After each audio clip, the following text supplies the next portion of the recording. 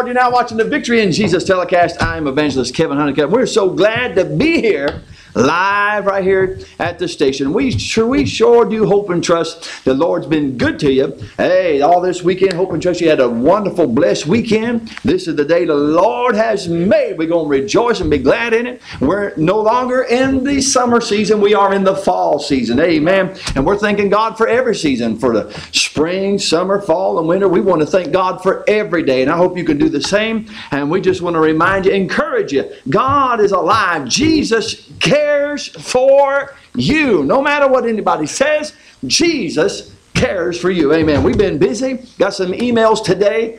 Some monies that we sent over to Costa Rica. More Bibles and some food. And I believe they got a little bit of medicines, but more Bibles. Again, the word over there. Hallelujah. People's hearing about Jesus. Amen. They're accepting Jesus Christ as Lord and Savior. Woo! We're happy. We're honored. We're privileged to just be a little part of that. And we're not tooting our own horn, but we're giving all the honor, all the glory to the Lord. Amen. And we're just thankful for that and hearing good reports. And my son-in-law, he's been ministering here. We've been busy. But that's all right. We still love you and we pray for you, and we hope you consider us and keep us in prayer, me and my family, as we're doing what God would have us to do. And you know, I've said this before, we say it again, even the more, we are living in the last days. Whether you believe it or not, we are living in the last days. And Jesus is soon coming. Amen. I do have a word here tonight. But had a long day, a long night, tired in body, but hey, we are happy in the Lord, and we're glad to be back home. Feels good when you're back in your own home, and your bed, and your food, and your family, and it's wonderful, wonderful, wonderful. But it feels good being in the house of our Lord. Feels good when that sweet Holy Ghost, the sweet Holy Spirit, comes and takes control. Feels good when the Word of God just stirs on the inside and your faith is built. Hallelujah. Trusting in Jesus. And I'm hoping that you're trusting in Jesus today, right now. Whatever your need is, whatever you're going through, I want to encourage you, trust in the Lord. You might have trust in other things, but you can trust the Lord. God will make a way for you. You might be in a situation and the devil might be around and it might seem like all hope is lost. I know for a fact God can turn it around if you let God turn your situation around for you. How many of you watching right now, before I get in the Word, how many of you watching tonight, you're hurting in your body, you're hurting in your mind, maybe you're hurting in your spirit? Is that you tonight? Are you hurting in your body physically and aches and pains? And are you hurting in your mind over and over? This thing repeats. And in your spirit, are you hurt? Are you hurt? Well, I want you to be encouraged. I'm believing tonight, hallelujah, I'm believing tonight the Holy Ghost is going to do a work that nobody else can do. I'm believing God's going to heal your body. I'm believing God's going to touch your mind. I'm believing the Holy Spirit to stir your faith, that you believe God for the impossible to become possible. You right there, I'm talking to. You're hurting in your body. You're troubled in your mind. You're wounded in your spirit. Hang on and don't touch that dial. I want you to be encouraged and know that God cares for you. I want you to know, Jesus, He was wounded for our transgression. He was bruised for our iniquities. The chastisement of our peace was upon Him, and by His stripes we are healed. Healing for your body, healing for your mind, and healing for your spirit. Will you take that tonight? Lift up your hands right now where you're at. Come on, lift up your hands. Have a talk with Jesus right now. Now I want to pray with you. You need a touch? I want to pray with you right now. I didn't come to play. I'm about my Father's business. You're sick in body, troubled in mind, and you're hurting, wounded in your spirit. Lift up your hands right now. Father, in the mighty powerful name of Jesus Christ of Nazareth, we come before you. And Lord, before we get into this word and this message, I feel this in my spirit. Lord, everyone who's hurting in the body, I come against every foul spirit of infirmity, every ache, every pain, Lord. Oh, we plead the blood of Jesus where they're at, Lord. And Lord, we just, Lord, heal them and touch them. Let the pain go. Let the torment go, Lord. They're troubled in their mind. I pray the peace of God right there where they are. Oh, Lord, give them peace tonight. They're troubled or wounded in their spirit. Father, I pray in Jesus' name, Lord, wrap your arms of love and compassion around them. Oh, sweet Holy Ghost, sweet Holy Spirit, do a work here tonight. Everyone in this viewing audience and the sound of my voice, I speak to them, be healed in Jesus' name.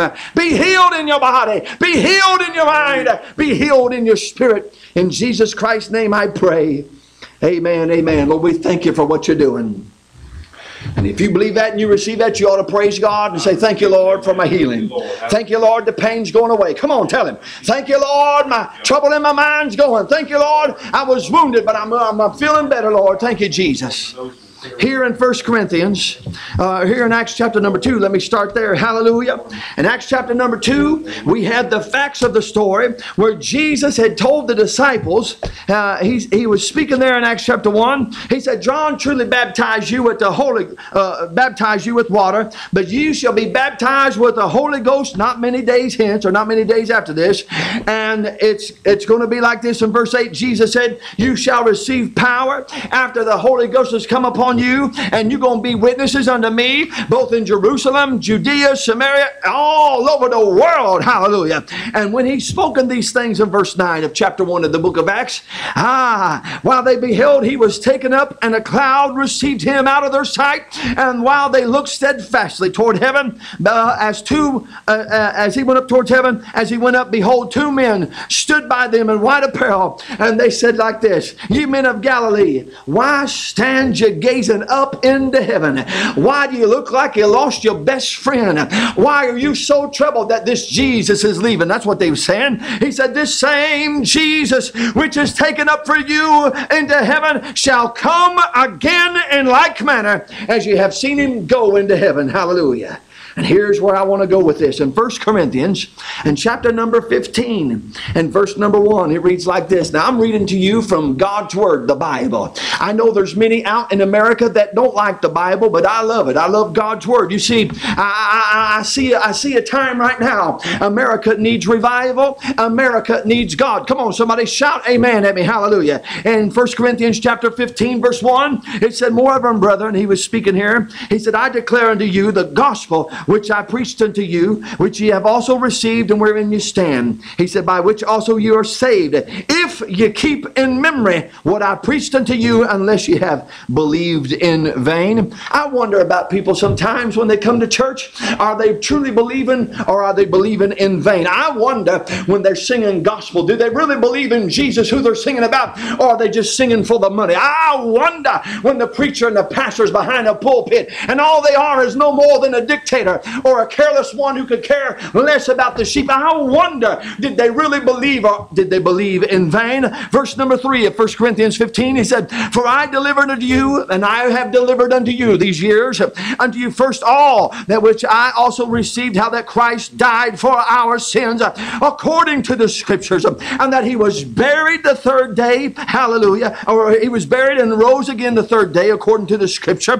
Verse 5, and he was seen of Cephas, then of the 12. Verse 6, he was seen of above 500 brethren. This is after the resurrection, of whom the greater part remain until this present day, and some are fallen asleep, some went into the Lord at that time. He was reading verse number 7, and after that he was seen of James, then of all the apostles. And the apostle Paul said, and least of all, I seen the Lord. Hallelujah. And then verse number 12, he said it like this, now if Christ be preached that he rose from the dead, how say some among you that there is no resurrection of the dead? Isn't that like America today? Today they don't believe that Jesus is alive. Today many of America does not believe that Jesus rose from the dead. Today many people believe that Jesus was just a good man, or maybe a prophet. But the Bible declares, God's holy word declared that Christ rose from the dead. Hallelujah. In verse 13, if there be no resurrection of the dead, then Christ is not risen. And if Christ be not risen, then our preaching is vain, our going to church is vain, our singing gospel is vain, and here tonight would be in vain, and your faith also would be in vain. The Bible said, verse 15, and yea, we would be found false witnesses of God if it was true. If Jesus never did die, if Jesus never did rise again, then we would be found false witnesses of God, because we have testified of God that he raised up Christ, and whom he raised not up, if so be that the dead rise not. For if the dead rise not, then is not Christ raised. And if Christ be not raised, your faith is in vain. And ye are not in your sin, you're yet in your sins, the Bible said. And they also which are fallen asleep in Christ have perished. He's basically saying, if this is all just a ruse, if this is all make-believe, then it's in vain. Going to church is in vain. Loving your brother is in vain. Helping your sister, helping the neighbor would be in vain. Oh, looking to Jesus, calling upon His name would be in vain if He never rose from the dead. Singing about Jesus, singing about amazing grace. If Jesus never rose from the dead, then it would all be in vain. You watching this program, if Jesus Christ never rose from the dead, then watching this preacher would just be in vain and a waste of time. That's what he was saying. For if the dead rise not, then Christ, if the dead rise not, then is not Christ raised. And if Christ be not raised, verse 17, then your faith is vain, and you're still yet in your sin. Sin which will kill you. Sin which will destroy. Sin, oh, it'll kill, it'll destroy your life. Sin is a murderer. Sin will kill you. Oh, yes it will. Yes it will. Yes it will. And he said it like this. If that be not true, if Christ is not raised, your faith is vain and you're still yet in your sins. In other words, he's saying there would be no hope. But thank God there is a hope. You can be forgiven of your sins. Thank God there's a hope above all hopes. Hallelujah. Oh, you can know what peace is. You can know what joy is. Oh, you can be saved. You can be healed. God walk with you in the morning. God walk with you in the afternoon. God walk with you. Oh, He's right there with you. Woo! Jesus said, I'll never leave you nor forsake you, but I'll go with you always. Woo! Glory, hallelujah. But if He be not risen from the dead, then our faith is vain and everything I've been doing is in vain. I wonder though, if Jesus had not been risen, if this is not real, then how in the world did blind eyes pop open in the name of Jesus Christ? How in the world could deaf ears be unstopped? How in the world could the lame get up and walk? How in the world could God have mercy and forgive someone who should have never had mercy? How in the world could God love someone when everyone else hates them? What is it to this? I tell you what, it's not a fairy tale. God's Word is not a book of fairy tales. God's Word is sure. God's Word is true. And God's Word is everlasting. He is holy and God's Word is holy, for Jesus Christ is alive. Hallelujah. Just like the Bible said. You said you're getting passionate about it. Why? Because Jesus saved me. Jesus has forgiven me of my sins. Jesus has blessed me with a beautiful family. Hallelujah. The blessings of the Lord are right here before me. God blesses me in the country. God will bless me in the city. God's forgiven me. God's loved me. God's given me joy. God's given me a vision. I can see. I see things different. I hear things different. I speak things different. I taste things different. Why? Because of God's grace, because of God's love, because of God's mercy, because of God's wisdom, and because of God's power. Jesus loves me and Jesus loves you. Hallelujah. Oh, but let me go on and read just a little bit more. Yea, we found false witnesses if Jesus had not been risen from the dead. And if Christ be not raised, then your faith is vain, and you would still yet be in your sins. And they also which had fallen asleep in Christ would perish. If in this life only we have hope in Christ, then we are of all men most miserable. But now, the Bible says in verse 20 of 1 Corinthians chapter 15, but now, I should have been dead, but now is Christ risen from the dead. But now is Christ risen from the dead and become the first fruits of them that slept. Hallelujah. I want to look in verse number 35. It said it like this. Hallelujah. Verse 35 says, but some men will say, how are the dead raised up, and with what body do they come? Well, in verse 39, I believe we can find an answer. All flesh, in verse 39 of 1 Corinthians 15, all flesh is not the same kind of flesh. For there is one kind of flesh of men, another flesh of beasts, another flesh of fishes, and another of birds. The Bible said in verse 40, there are celestial bodies and bodies terrestrial, heavenly bodies. But the glory of the celestial is one, and the glory of the terrestrial is another. And there is one glory of the sun, another glory of the moon, another glory of the stars. For one star is different from another star in glory. Hallelujah. Verse 42 said it like this. Thank you, Jesus. So also is the resurrection of the dead. It is sown in corruption, it's raised in incorruption. It is sown in dishonor, but because of Jesus, it's raised in glory. Hallelujah. It's sown in weakness, but because of Jesus, it's raised in power. It's sown a natural body. It is raised a spiritual body. There is a natural body, and there is a spiritual body, the Bible says. Oh, but if Jesus had not been raised, would there be any hope for us today? I believe America needs hope. I believe this viewing audience needs hope. I believe we need revival. America needs revival. America needs God. How can you say that, preacher? I can easily say that we need God. I can easily say we need God's Word, His grace, His love, and His mercy. I can easily say we need Jesus Christ. When I see, for example, Oklahoma in the middle of the night removes the 10 Commandments from a federal building at nighttime just because a few people got offended when they went to work. I can see that we need a revival when you have the gay colors, the rainbow colors of the gay pride parades, was all glowing and shining all over our White House. But when it come time to put up a Christian flag, they said, no, we cannot do that. It offended someone when they was walking by the White House. I believe America needs God. I believe we need a Holy Ghost-filled, genuine, heaven-sent revival when we have school shootings, people still killing people. I was reading today about 11 saints of God, 11 Christians who said, we're staying in Syria. We're telling people about Jesus. But don't you know ISIS is there? Yes. But we're telling people about Jesus. Don't you know you could lose your life? Yes. But we're telling people about Jesus Christ. He can save them from their sin. He can heal their broken bodies. He can touch the troubled mind. There's nobody in the world like Jesus Christ. And they said, but don't you know ISIS is here? I was just reading this. And here just a few days ago, 11 of them, they crucified him. They beat him. There was a 13-year-old boy, a Christian. They beat him. They crucified him. They said, where's your God now? You're an infidel.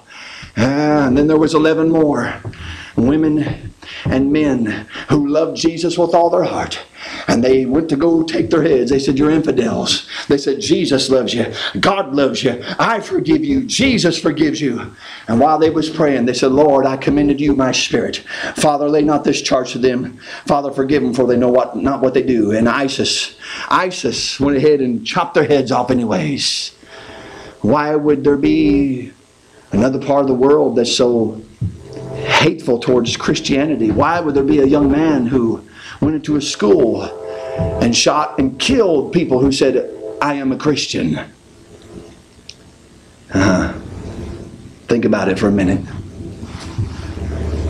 Think about it just for a minute. Christianity, a belief in our Lord and Savior Jesus Christ, who's not in the grave like Muhammad, not in the grave like Buddha, but Jesus is alive. The cross could not hold him there. The grave could not keep him there.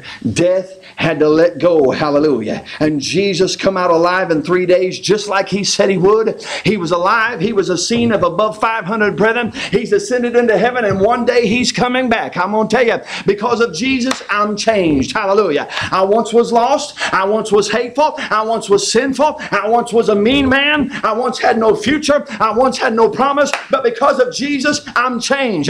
We shall be changed when we hear this gospel of Jesus Christ. There's no other word, no meditation. I met someone here this past weekend. They said, I've got schizophrenia. They said, I've got troubles in my mind. I'm suicidal. I'm depressed. I'm this. And they said, I meditate. Home. And that helps me get through the day. But I still battle depression. Home. But I still battle suicide. Home. I still am going crazy. Home. Meditation does not help someone. Meditation cannot help. It's just a Band-Aid. But I'll tell you something greater than the Band-Aid. It is Jesus Jesus Christ, who's able, woo, glory, glory, glory, to set you free from depression. Somebody, 3 of you is watching me right now. Tonight, you're battling depression. I'm depressed. I'm depressed. Oh, I'm not happy. Oh, this, that, and the other. And not only depression, but suicide's been knocking on your door. Why should I live? Nobody cares about me. Nobody loves me. Don't turn that dial. You sit right back down there. And those shoes, those funny looking shoes. Nobody loves me. Nobody cares for me. I'm going to tell you right now, God loves you. Jesus loves you. The devil don't want you to hear truth. But here's the truth. Jesus loves you. For God so loved the world. God so loved you that He gave His only begotten Son, Jesus Christ. And whosoever should believe it in Him should not perish, but have everlasting life. Amen. We need revival. When we have an 11-year-old that shoots a little 8-year-old girl because she wouldn't show him her little puppy. So he goes back in the house and gets a gun and he kills that little girl. When we have racial tensions and fears and outright rebellion towards God's Word, rebellion in the music, in the culture, rebellion on the movies, in the culture, rebellion. We don't want to hear about God. We don't want to hear about Jesus. Let me meditate. Let me get naked. Let me smoke weed. Let me get drunk. Let me be gay or lesbian. Let me alone. Don't tell me about Jesus. But I'm going to tell you, only Jesus can save. Only Jesus can heal. Only Jesus can satisfy your troubled mind and heal your hurting soul. We're in a day and an hour where many are not drawn to God. We all know that we can clearly see that there are people that are easily being drawn away by their own lust, the lust of the eye, the lust of the flesh, and the pride of life. People are easily being held captive, giving attention to distractions that are drawing people towards laziness, drawing people towards confusion, drawing people towards compromise. Preach on, preach on. All right. Drawing people towards doubt, unbelief, and fear. The Bible said in Isaiah 29 and verse 13, wherefore the Lord said, for as much as this people draw near me with their mouth and with their lips do honor me, but have removed their heart far from me, and their fear toward me is taught by precept of man. I heard this one individual as he said, I'm battling depression, I'm suicidal, I'm schizophrenic, I've got psycho tendencies, and yet he wants to help little children. He wants to help somebody, but he's got to meditate.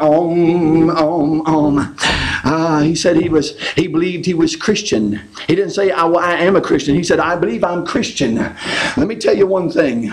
If you are a Christian, you'll follow what Jesus said in His Word. You may not do it right now. But when you follow Jesus, you won't be watching everything that's out there. When you follow Jesus and get a hold of God's Word, you won't be listening to everything else that everybody else does and everybody else says. You won't be listening to garbage. You won't be listening to sin things. When you get a hold of Jesus and when you get a hold of God's Word, you won't be hanging around those who have corrupt communications and filthy mouth and filthy lifestyles. No, when you get around God and when you get around Jesus and you get God's Word on the inside, God's Word changes you for better. When you didn't have no love, you'll have love. When you didn't have peace, God will give you peace and contentment for your soul because of Jesus Christ. Amen, preacher. Amen, preacher. Hallelujah. 1 Peter chapter 1 verse 13 said it like this.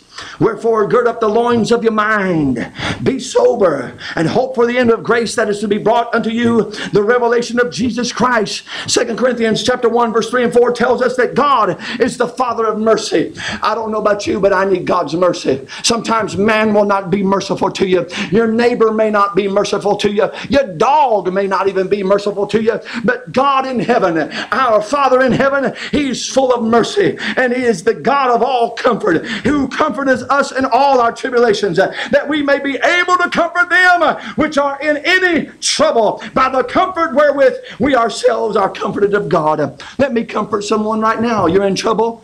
Jesus is waiting for you. Jesus is the answer. You don't know what you're going to do tomorrow? Jesus is the answer. You don't know about your car. You don't know about your home. You don't know about your children. Jesus is the answer. You don't know about church. You don't know about what the surgery is going to do. Jesus Christ is the answer. I'm telling you, we shall be changed. We shall be changed. How is that, Brother Honeycutt? Well, the Bible went on to say it like this in verse 50 of 1 Corinthians chapter 15 and verse 50. It says, now I say then, brother, flesh and blood It cannot inherit the kingdom of God. Neither does corruption inherit incorruption. Behold, I show you a mystery. We shall not all sleep. We're not all going to die, but we shall all be changed. Jesus said, I'm going away. I'm going to leave you the Comforter, which is the Holy Ghost, who's going to teach you and train you in all things. I'm going to my Father, but there's going to be a day and an hour when our Father in heaven is going to say, son, go get my children. Hallelujah. Hey, go get the church. I know people don't believe it. I know they fight even in church. We don't believe on this, and we fight and discuss and we argue over the book of Revelation and Daniel, and from Genesis to Revelation we can't get along. I don't care. I'm not focusing on that tonight. I'm telling you one thing. Behold, I show you a mystery. We shall not all sleep, but we shall all be changed.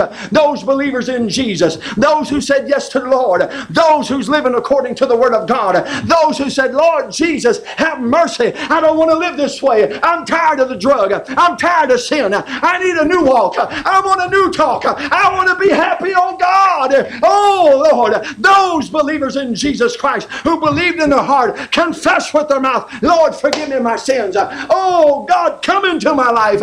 Jesus, walk with me. Jesus, talk with me. Hallelujah. Those believers who said, Lord, forgive me. I don't want to sin no more. Forgive me my sins, Lord. Help me, Lord. I'm not perfect. I'm not perfect, Lord. I need you every day. I got mad at the dog, Lord, I need you. I got mad at my child, Lord, I need you. I'm a pastor, I'm a preacher, and I feel like I'm a failure. Lord, I need you. See, there's nobody perfect but Jesus. No one is perfect. We all can trip. We all can fall. We all can make mistakes. But Jesus cares for you. You know, I said it again. Jesus cares for you. And for those who are believing and trusting in the Lord, our world is changing. Trouble is coming to America. I know they don't want to hear it. Preachers don't want to preach it. Pastors don't want to hear it because people will stop with the tithe. People will stop with the offering. But watch. All you have to do is watch, listen, pray, discern. Get in your Bible. Read it. Believe it. Take hold of it. He said it like this, we shall all be changed. When? How's this going to happen, brother? How is Jesus coming back for me? Verse 52, in a moment, in the twinkling of an eye, at the last trump, for the trumpet shall sound, and the dead shall be raised incorruptible, and we shall be changed. Won't you just thank God right now? One day, I don't know what's going to happen, but one day we shall be changed. No more pain, no more eyeglasses, no more walkers, no more surgeries, no more cancer, no more diseases. We shall be changed. No more loneliness, no more fear, no more compromise, no more grandchildren problems, no more children problems, no more physical problems. One day, He's coming back, and we shall be changed. Hallelujah. In the moment, in the twinkling of an eye, at the last trump, the trumpet shall sound, the dead shall be raised incorruptible, and we shall be changed. For this corruptible must put on immortality. Woo! Must put on incorruption, that this mortal must put on immortality. So when this corruptible shall have put on, hallelujah, incorruption, and this mortal shall have put on immortality, then shall be brought to pass the saying that is written, death is swallowed up in victory. O grave, where is thy sting? Hallelujah. O grave, where is thy victory? O death, where is thy sting? And the sting of death is sin, and the strength of sin is the law. But thanks be to God, which giveth us the victory through our Lord Jesus Christ. Therefore, my beloved brethren, here it is. Be ye steadfast, unmovable. Be steadfast in God's Word. Be unmovable in God's Word. Always abounding in the work of the Lord. For as much as you know that your labor is not in vain in the Lord. Why? Jesus is soon coming. Jesus is soon coming. Jesus Christ is soon coming. Get your house in order. Get your house in order. Jesus is soon coming. I don't know the day. I don't know the hour. No man knows it, but our Father in heaven does. And when He's coming back, we shall be changed. When we believe that God cares for us, when we believe in God's Word, when you believe that Jesus died for you, when you believe that Jesus can forgive you of your sins, then you shall be changed. My friend, I've got to go. We love you. Keep praying for us. Stay in the Word. Keep your eyes focused on Jesus. Don't you dare let that devil push you around. We've got victory in Jesus. God bless you is my prayer for each and every one of you.